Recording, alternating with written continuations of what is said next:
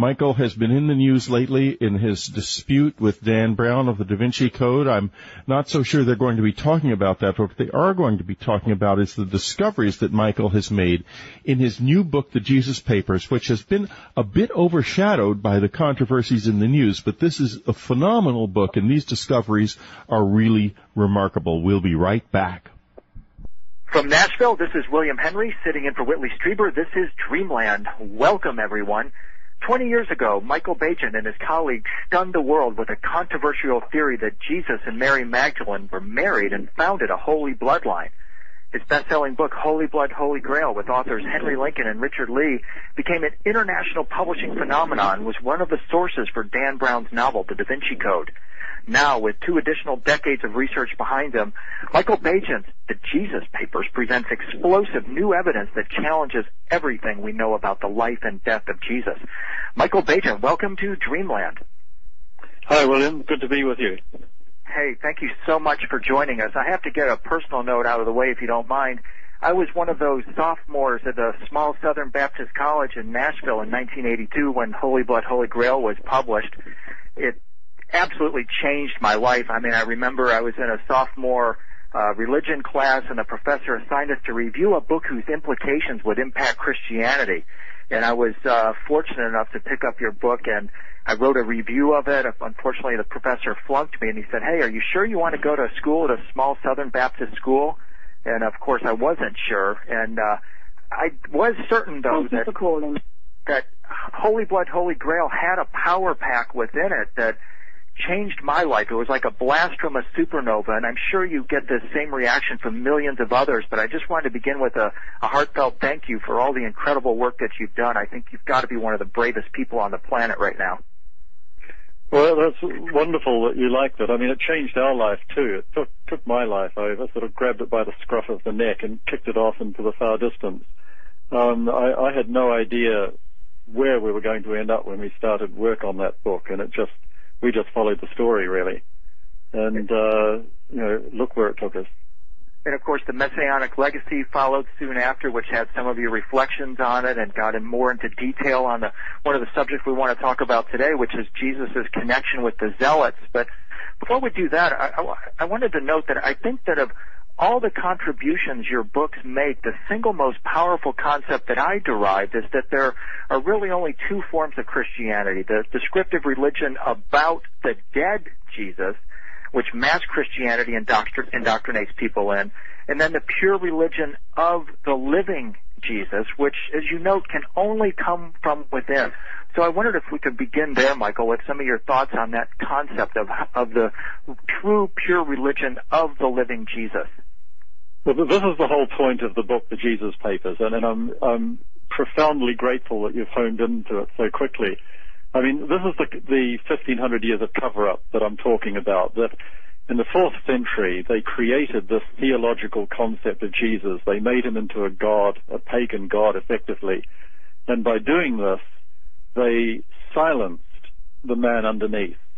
And if you look at the man underneath, you find someone who's teaching in an extraordinary spiritual system which has no gender distinctions. I mean, it's open to men and women. There's none of this nonsense of a male-dominated apostolic succession. None of that's there. He's not claiming to be God. He's saying that everybody has within them some divinity and that they can discover that for themselves. It's experiential, it's individual, it's mystical, it's initiatory. It has to do with each man and woman approaching, finding, and experiencing divinity for themselves. And by doing this, though he's working in a Jewish tradition, this tradition of this individual and experiential approach to spirituality, this tradition goes right across the ancient world. We find it in Egypt, Greece, Rome, and that's why in my book I go on a 2 or 3 chapter excursion, taking the reader on a journey through these other systems so that the reader can become familiar with the techniques and the metaphors used to describe it, because of course the events, this kind of experience is really beyond the capabilities of language to express it. That's right, and that's one of the things I so appreciated, especially when you took us to Egypt, because you noted that one of the key things that you have to do when you're in the temples is actually feel them and embrace them. Yeah. And I thought that was such a key statement. So why don't we talk about that just for a moment, because very often when you see depictions of Jesus and Mary Magdalene, there are these holier-than-thou kind of depictions and often very solemn. They never show them in what I would suggest is their native habitat, the temples of Egypt, of Iran and Iraq even, and other places. So let's talk about what that temple experience must have been like. Well, the point of the temples, I mean, what's the point of any religion? It's to guide or aid people towards experiencing divinity for themselves. But what so often happens is the religion starts getting more interested in sustaining its own organization.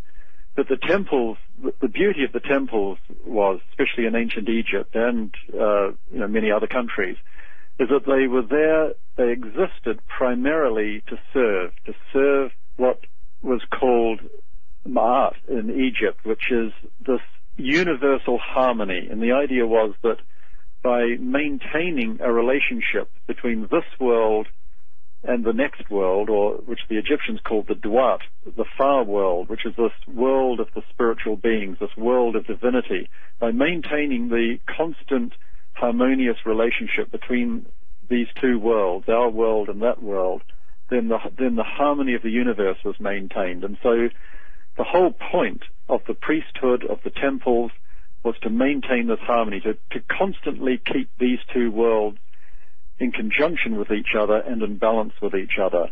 And of course, they had techniques, as I explain in the book, for moving from one world to the other and coming back again. In a sense, learning about the world of the dead before they died. This is what initiation was all about. And this is what I believe Jesus was teaching.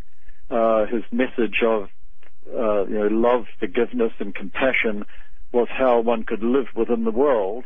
But he was also teaching an inner teaching, which was how to move to the world, to the divine world itself.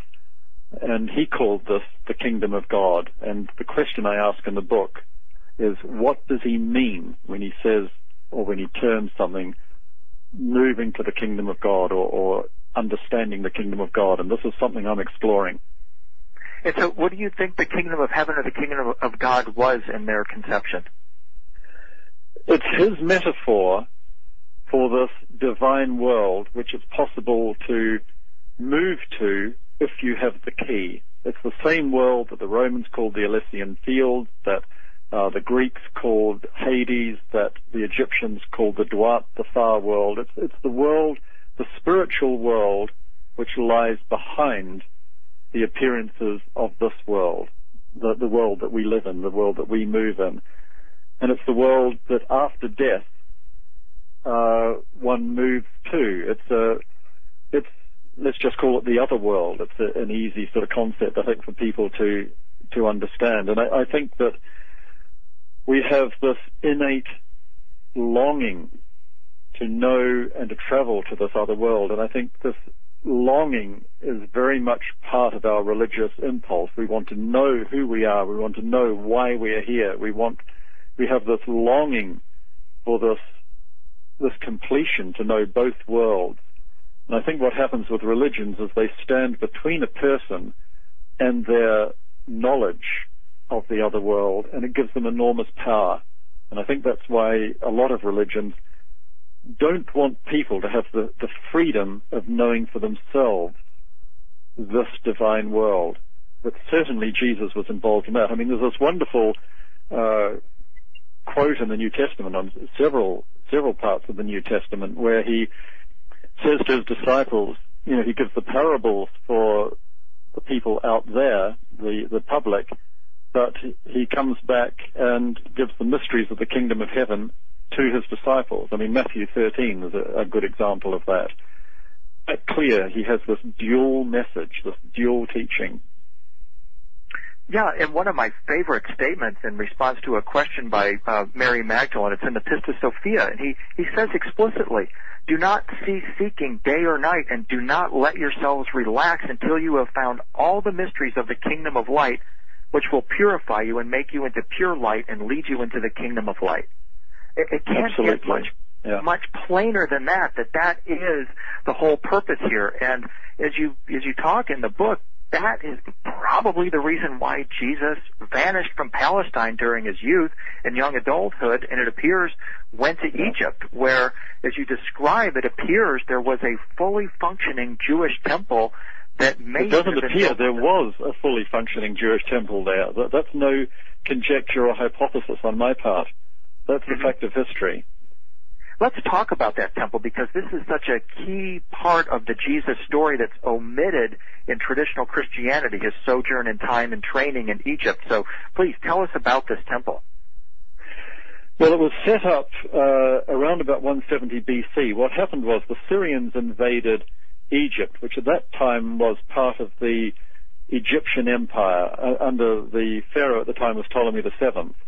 And the high priest in Jerusalem, who was rather like a viceroy, he was the representative, really, of the pharaoh in Israel. He controlled the financial side of Israel, he controlled the military side of Israel, and of course he was the high priest of the temple. And he was of the particular bloodline of those who were destined to serve in the temple. His name was Ananias. And when the armies of Antiochus Epiphanes invaded from Syria, there was quite a battle. The temple got looted. Ananias had to flee into exile with quite a number of his priests. The Syrian king set up a new line of priests to operate the temple, but they weren't of this pure line. The pure line went with Ananias through to Egypt, and Ananias was a friend of Ptolemy VII, and so he asked for an old temple, a ruined temple at Bubastis that he had found in the Nile Delta. And Ptolemy gave this to Ananias, and Ananias rebuilt it as a Jewish temple. And it lasted, actually, for the next 150 or more years. It lasted till a later date than the temple in Jerusalem. And the interesting thing to me was that this, in a sense, was the only legitimate Jewish temple, because it was the only temple served by priests still of this legitimate line. Now, to sort of put this into some kind of historical context for people, it was this invasion by the Syrians that caused the Maccabean revolt. Judas Maccabee was the leader of the faction that utterly opposed this invasion. So when we talk of the Book of Maccabees, for example, we're talking of this political instability which followed the Syrian invasion. But already Ananias had gone to the Delta and had founded another temple there. But this temple seems to have been operating a system that was Zadokite.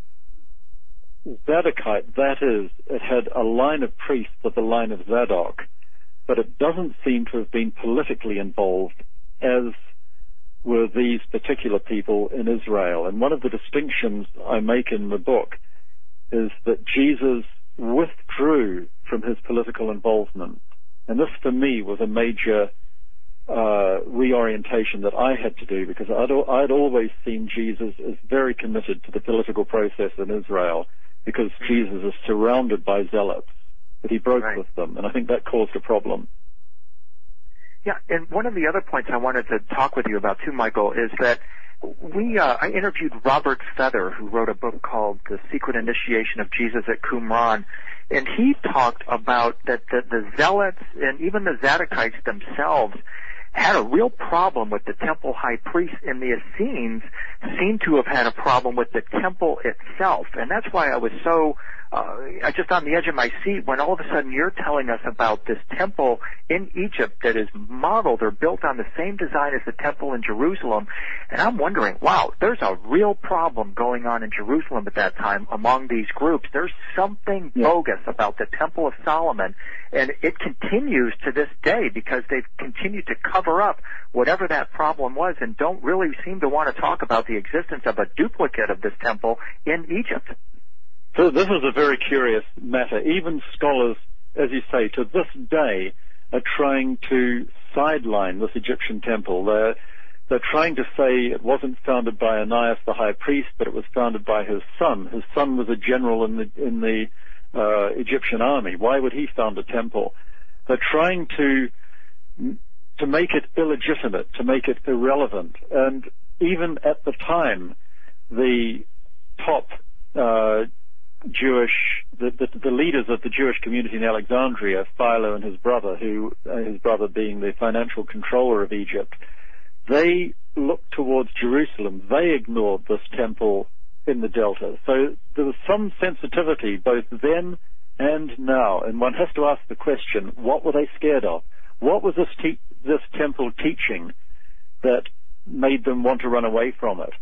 And what's very curious is that if you look at the Jewish experience in Egypt at the time, you find there's a very, very strong mystical strand running through it. You've got descriptions of this group called the Therapeutai, who are both men and women living in retreat near Alexandria, who regarded the entire Old Testament as allegory. They saw them as simply stories which hid a greater truth of this divinity underlying life. And of course, a prime example of this, which I talk about in my book, is the concept of Jacob's ladder. And the important thing of Jacob's ladder, that this vision of the dynamic connection between this life and the other life, or this world and the other world, because Jacob described angels toing and froing on the ladder, i.e., there was a coming and a going. There's this dynamic interchange between the two. It's imminent. It's always there. It's always available.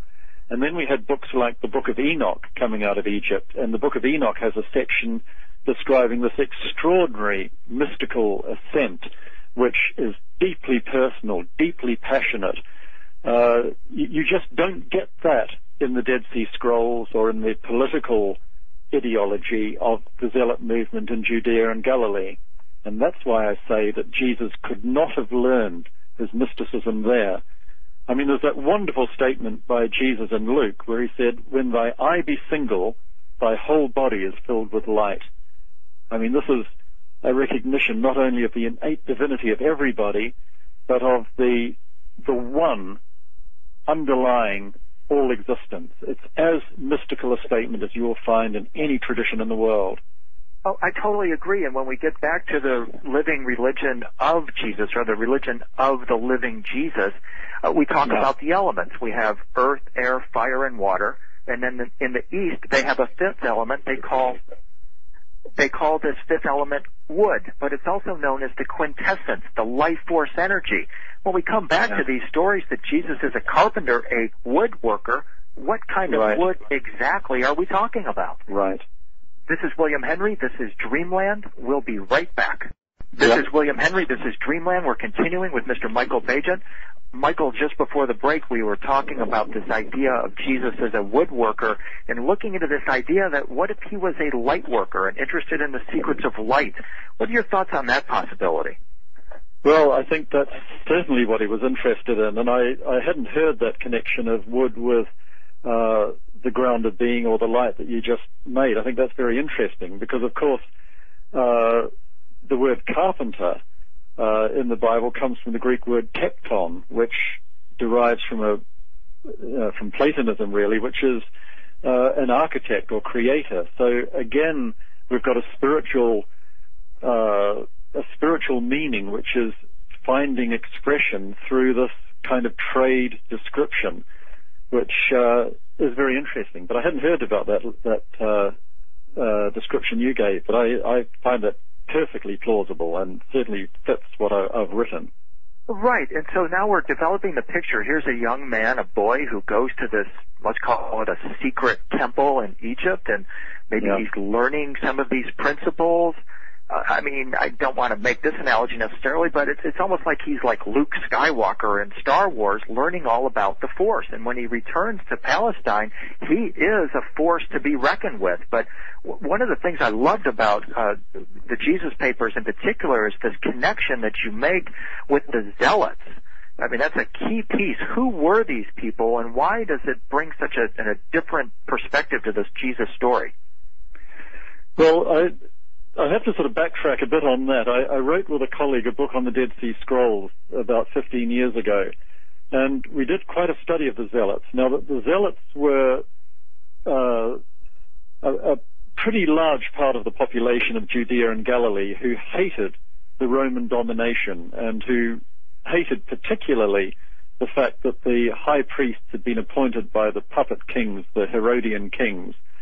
And the Herodian kings, of course, weren't of any Jewish bloodline either. So what the Zealots wanted was to get rid of the Romans and to have a high priest and a king of a pure Jewish lineage, of the line of David and the line of Aaron.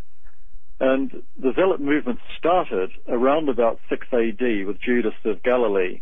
And the key question they asked was, would you pay the taxes to Rome or not? And if you said you would pay the taxes to Rome, then they saw you as an enemy and may well have executed you.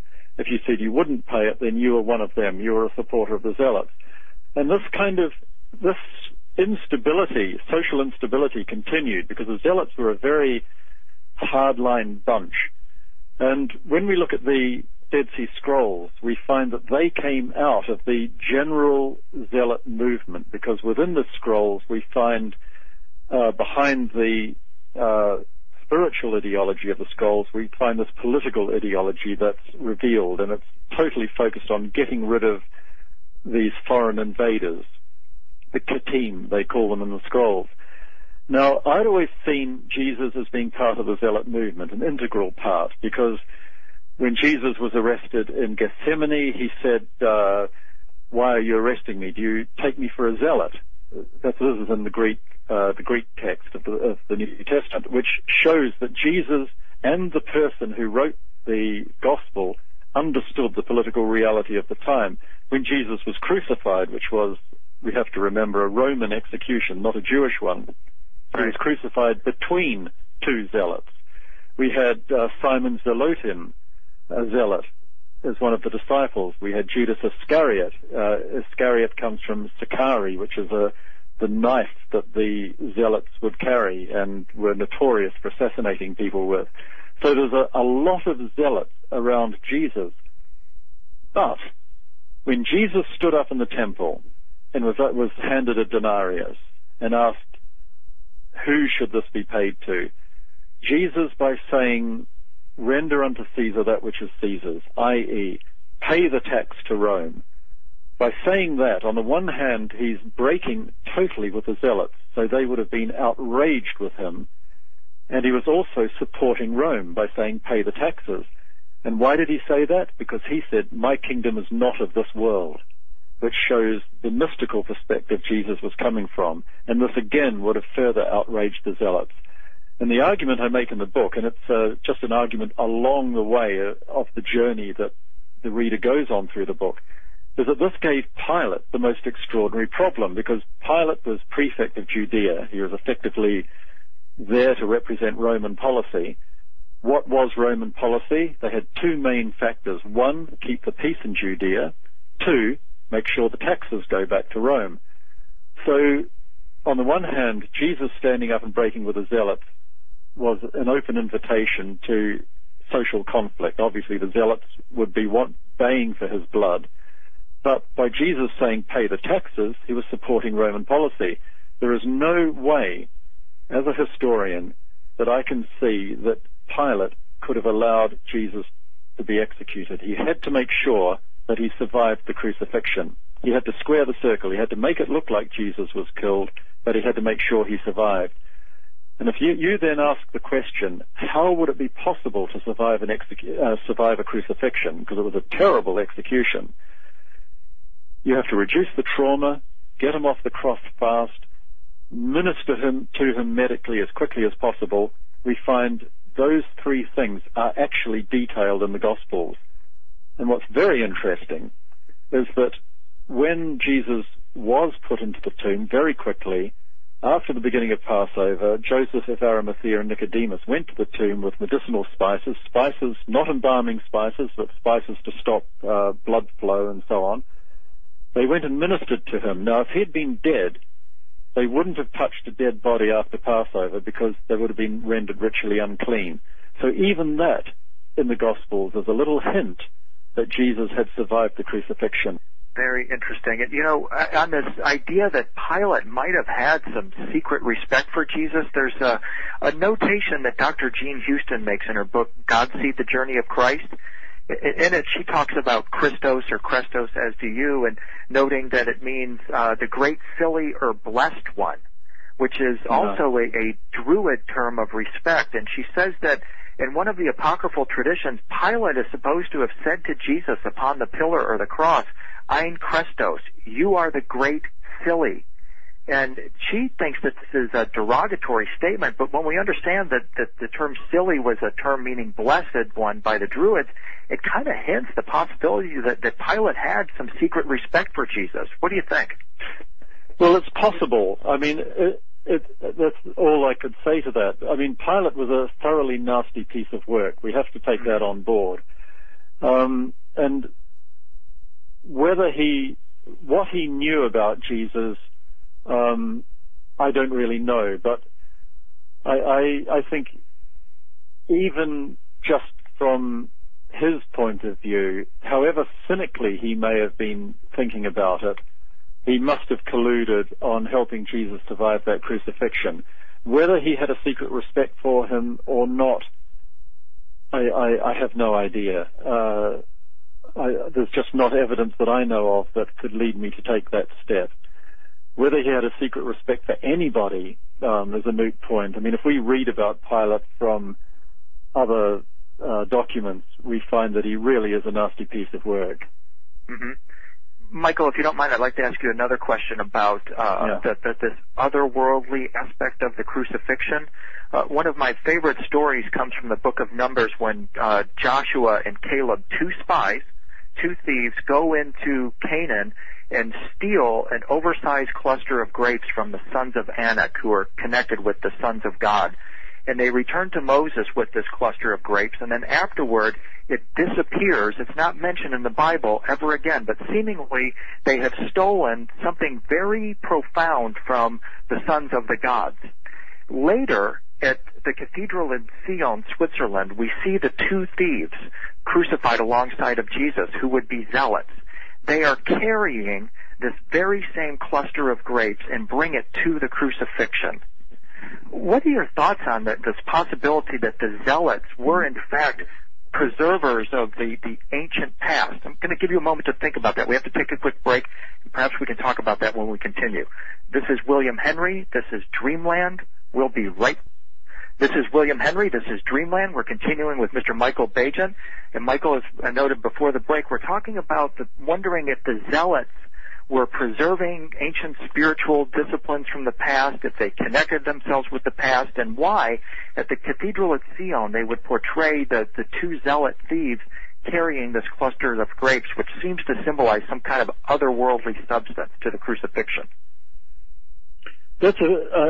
I mean, all I can say is that's a very intriguing thought, because, of course, grapes, too, the whole idea of viticulture has this idea of the grafting of bloodlines, the merging of bloodlines.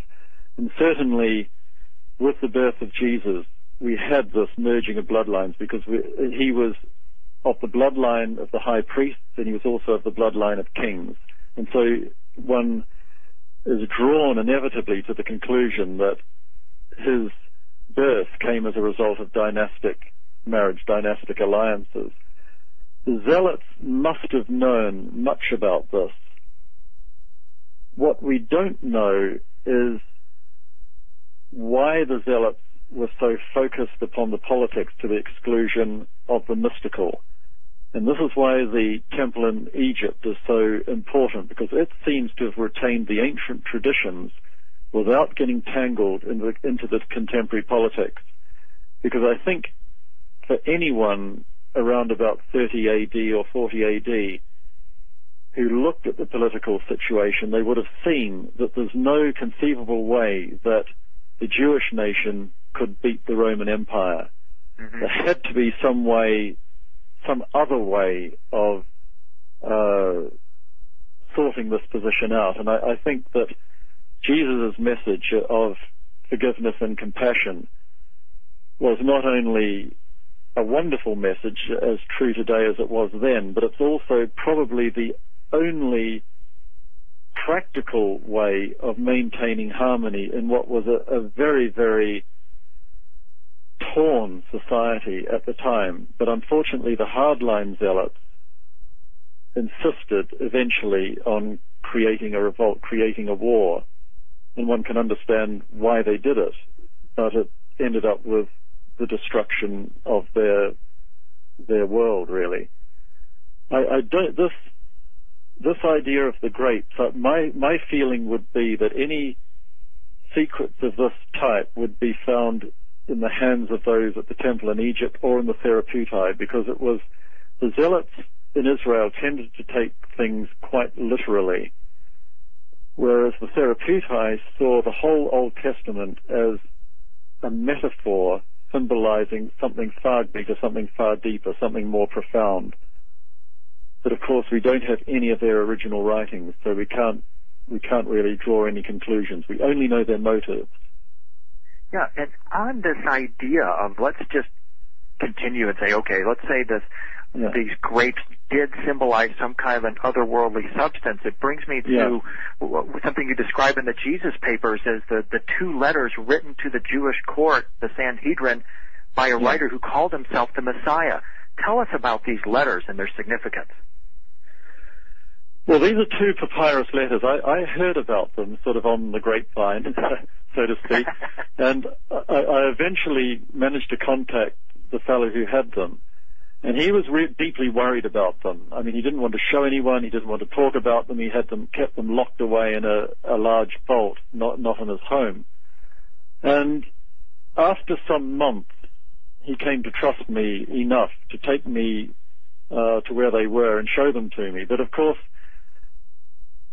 I held them, but I could see, I've had enough dealings with ancient manuscripts to know that they were certainly old, they were on papyrus, they were written in Aramaic or Hebrew. In fact, it was Aramaic, but I find it very difficult to tell the difference between the two. But it was extraordinarily frustrating for me because I can't read them, and I wanted to take them to a good scholar, but he wouldn't let me take them away, he wouldn't let me photograph them. What he told me they said is that they were a letter from Bani Mashia, which means the Messiah of the children of Israel, to the Sanhedrin, and he's obviously been accused of claiming that he's God, and what he's doing, he's writing back saying, no, you've got it all wrong.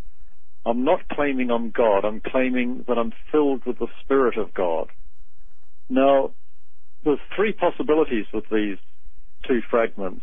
One is that they are what they say they are, that they are a direct letter written by the Messiah to the Sanhedrin, or they could be a report by the Sanhedrin of that particular incident, reporting that the Messiah wrote back to the Sanhedrin, or they could be an early version of what later became John's Gospel, because I was struck at the time by the similarity between this incident and the incident in John 10:33-35, where Jesus is accused of being God, and he replies that everyone who listens to the word of God are themselves gods. He quotes from Psalm 82. And it seems to me that this is the same incident reported in a slightly different manner. So until I can get hold of these documents and give them to a good scholar to do a full translation and a full analysis of the context, then we can't know for certain what they are. But I have to say they pull the plug entirely on this Vatican spin, this 4th century overview that was placed on Jesus, because this brings us right back to the historical Jesus, the man who never claimed to be God, who never claimed he was starting a religion, but who wanted everyone to discover their own innate divinity for themselves. He was a man who showed people the way, who took them there, and he called this the kingdom of heaven. And by saying that he's filled with the Spirit of God, it suggests that he might have known a technique whereby the average individual could also do so. And this brings me to my next question, which is, where does Mary Magdalene fill in this picture here? Because she seems to have played a key role in filling him with that Spirit, certainly anointing him, and must have, in my view, from the research I've looked at anyway, must have had a real understanding of his true message. So where's Mary Magdalene? I think that's right. I think that's absolutely right. I mean, at the end of the 2nd century, or during the course of the 2nd century, women were fulfilling a role in the Christian church equal to those of the men. It was the end of the 2nd century that people like Tertullian and Irenaeus, who clearly hated women, began to push a strain of Christianity which excluded women effectively, and this is the strain which became the Orthodox strain. And so we end up with this nonsense now where people even question whether women can be priests or bishops or even pope. I mean, it's so stupid, it's hardly even worth arguing about, except that an enormous number of people still adhere to this line. Now, it's quite clear, again, nothing was written down about Jesus until the 2nd century A.D. There's nothing we can hold in our hand that dates from the 1st century A.D. that has anything to do with the Gospels. It's the 2nd century that they appear. And if we look at the 2nd century, we get a very wide range of documents that are written. Christianity was obviously a very rich and very diverse tradition at that stage. And among the documents, we have quite a number which show that Jesus had a very easy relationship with the women among his followers. Some of this, of course, has ended up in the New Testament. I mean, we think of the easy chat which Jesus had with the woman by the well, for example, or we find that the wife of Herod's steward, for example, his prime minister, was among Jesus' followers. But we also have this very close relationship between Jesus and Mary Magdalene appearing. And if, for example, they hadn't been married, then that close relationship would have been scandalous in the context of the times. We also have a gospel of Mary Magdalene herself. And in this gospel, it makes it plain that Mary understood Jesus' mystical message, and understood better, perhaps, than most of the other disciples.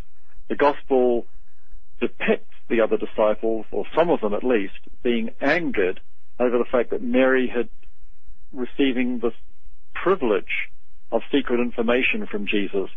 And I think this is simply describing a reality. Mary was integrally involved with the teaching. Precisely what her role was, we don't know, but the fact that I think she was the same person as Mary of Bethany, and Mary of Bethany is the one who anointed Jesus. I would argue this anointing is him being anointed Messiah. So there's something very interesting and profound going on there which has been completely lost from the Christian tradition. It's hard to figure out precisely what it is, but we're left with the fact that Jesus was anointed Messiah by a woman who was probably his wife. Now, that's a very interesting situation. This is William Henry. This is Dreamland. We'll be right back. This is William Henry. This is Dreamland. We're continuing with Michael Baigent. Michael, just before the break, we had been talking about Mary Magdalene and the possibility that they were married, and there's a very good researchers that make the claim that Mary Magdalene herself was trained in the temples of Egypt. Have you found any evidence to support that notion?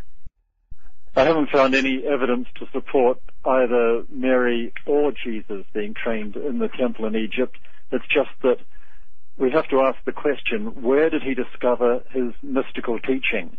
He wouldn't have discovered it in Judea and Galilee, and the only place that it was part of the Jewish teaching is in Egypt. And so by that argument, he had to have learned it in Egypt. But it's conjecture on my part, but it's very plausible conjecture. But because of that, there's no proof whatsoever, unfortunately, which is not to say that something might come out of the clandestine antiquities network in due course, because documents are out there, real treasures are out there, and stuff is popping out all the time. So I think we're living in exciting times because much more material is appearing.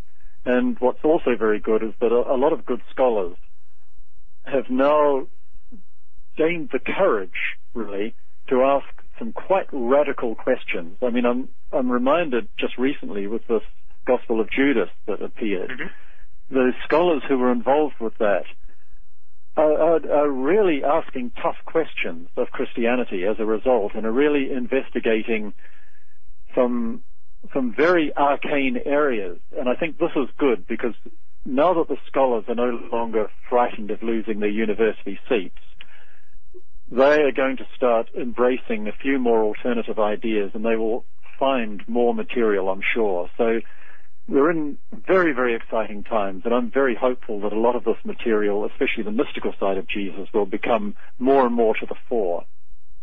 Oh, I agree. I mean, it's about time for the crack in the cosmic egg. And before we go on, though, I wanted to ask you one more question about Egypt here. I've always been intrigued by some of the earliest examples of art used for Christian purposes, and those are those that are found in the catacombs of Rome, and most of them dated around 150 to 250 A.D., and in these depictions, Jesus is portrayed short-haired, clean-shaven, and performing his miracles with what we might describe as a magic wand. These depictions, especially when Jesus is portrayed raising Lazarus, precisely match Thoth or Tahuti in Egypt raising Osiris. Have you looked into the connection between this relationship of Thoth raising Osiris and Jesus and the raising of Lazarus? Well, I certainly think that the raising of Lazarus is a sort of a garbled version of one of Jesus's initiations, put it that way. And certainly in ancient Egypt, the priests used these wands. They had a whole different range of wands. If you go into the temples and look at the chapels where, especially the Osiris chapels, especially at the Temple of Seti I at Abydos, there's some beautifully colored one of my favorite places, depictions of this. You can see that there's all kinds of different wands depending on which part of the ritual they're involved in. Now, the Osiris raising ritual, or the bringing of the king to the state of Osiris, is one thing, but I think what we can also understand is more people other than the king himself also went through this ceremony, also had this ritual. And the Egyptians certainly were involved in rituals taking people, presumably other priests. I don't know how far this moved into the public arena, but at least other priests across to this other world. They allowed them to have this experience, and there's these underground crypts in many of the temples, many of which I've been into, where it's my belief that this is where the ceremonies took place, because we have certain writers have mentioned these secret rooms where by candlelight these rituals are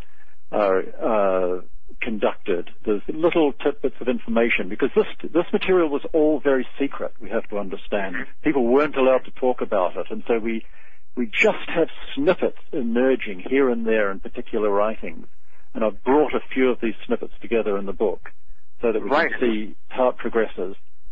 And speaking of initiation and tunnels, I was on the edge of my seat reading your chapter 10 called Initiation, about going into the tunnels at Baia in northern Italy. Oh, Baia's the most amazing place I've ever been. And of course, it's my friend Robert Temple, who's just had a book published, I think, in the States, which spends a lot of time describing his work with Baia. It's just a truly amazing place, and I absolutely want to excavate it, because it's filled with rubble. The underground temple was all sealed up after having been filled with rubble, and I think they would have just smashed all the objects up inside it and put the rubble on top, because if they were so scared of this place, which they clearly were, they wouldn't have wanted to take those objects out, because they would have perhaps been too superstitious to have them with them. So I think underneath all the rubble there's going to be everything there. That's my hope. And hopefully Robert and I will get the chance. And you were the first person in, over 1,500 years to enter some of the deepest parts of this tunnel system? Well, actually, I think I was the second. I think one other person... well, I don't know, because I found some things there which the person who first found it in the early 60s, and is now dead, and the Italian government sealed this underground complex up, and it wasn't until 20 or 30 years later that Robert Temple got permission to reopen it. And Robert and I went in again for the first time. I crawled along these little tunnels which had about 18 inches between the top of the rubble and the top of the tunnel, And I found a few things down there which hadn't been reported before, so it's quite possible that the two people who first discovered it didn't go down those tunnels, or at least didn't get to the end of them. But you know, even if they did, Robert and I were still probably among the first half dozen in 2,000 years to get down into those. They're truly extraordinary. Absolutely. It's a wonderful thing to be going hundreds of feet down this narrow tunnel deep into a cliff face, and then to find an underground river and an underground temple and tunnels leading off in all kinds of directions, some of them filled with rubble, and so we don't know where they go. And there's obviously other tunnels there that we could find, because there must be other entrances and exits to this place. It's totally enigmatic. And the main tunnel runs absolutely east-west. It's a feat of engineering, to say the least. Right, and we actually we interviewed Robert Temple. He'll on his book Oracle of the Dead. We highly recommend it. I mean, truly an astounding work. And I wasn't aware of your friendship before that, but now I have a new admiration for it. And I think it's just absolutely wonderful the way the two of you collaborated on this project. It's I mean, Robert's been a good friend of mine for some years, and you know, we have a lot of dialogue on these subjects. It's and you know, I'd love to recommend his book. I can't recommend his book highly enough. It's brilliant. Absolutely. As are all his books, I have to say. Oh, truly phenomenal intellect. I mean, we're so fortunate to have him as writing and as well as you. And on that subject, I mean, you're probably still looking for a breather from all of the recent publicity and all of that. And once again, we truly appreciate you taking time to talk with us. What might be next for Michael Baigent? Well, I'm off. I've got a massive research which I'm trying to structure and find a way through, and allow me to know where I need to continue my research. I'm working on a new book which hopefully will be out next year, but I've, with all this distraction of the court case against the Da Vinci Code, I've sort of lost about 6 months as a result of that, and I'm just now getting back into my own writing rhythm again. So hopefully it won't be too long before I'm back on track and working on a new book. But, by the way, one of my favorites was The Elixir and the Stone. Maybe you'll go back into some of those areas again? Oh, you know, I'm really glad to hear you say that. That book is one of my favorites as well. Absolutely.